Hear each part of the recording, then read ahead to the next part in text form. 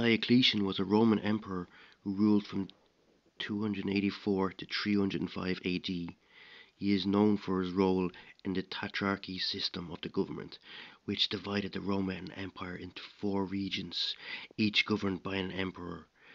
This system was intended to improve the stability and efficiency of the empire, but it lasted for nearly 50 years after Diocletian's abdication. Diocletian was born in the Roman province of Dalmatia, which is the modern-day Croatia, in 245 AD. He rose through the ranks of the military to become a general under Emperor Carus. After Carus's death, Diocletian seized power and established himself as sole ruler of the empire. One of Diocletian's main achievements was his reform of the empire's monetary system. He introduced a new coinage system which helped stabilize the economy and curb inflation. He also implemented price controls on certain goods which helped to curb inflation as well. Diocletian is also known for his persecution of Christians, which became known as the Great Persecution.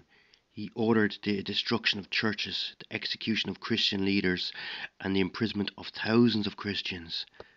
This persecution was aimed at restoring the traditional Roman religion, which had been declining in popularity. Diocletian was a strong and effective ruler, but his reign was not without its challenges.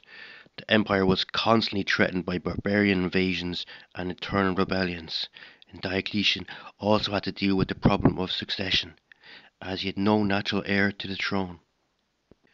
In 305 AD, Diocletian decided to abdicate and retire to his palace in Split, Croatia. He divided the empire between his two emperors, Maximin and Constantinus, and their respective Caesars, Galerius and Flavius Saurus. The system of government known as Tetrarchy helped to maintain the stability of the empire for the next 50 years. In conclusion then, Diocletian was a significant figure in the history of the Roman Empire. He introduced a new system of government which helped to maintain the stability of the empire. He also implemented economic and monetary reforms which helped to stabilize the economy. Despite his persecution of Christians, Diocletian is considered one of the last great Roman emperors.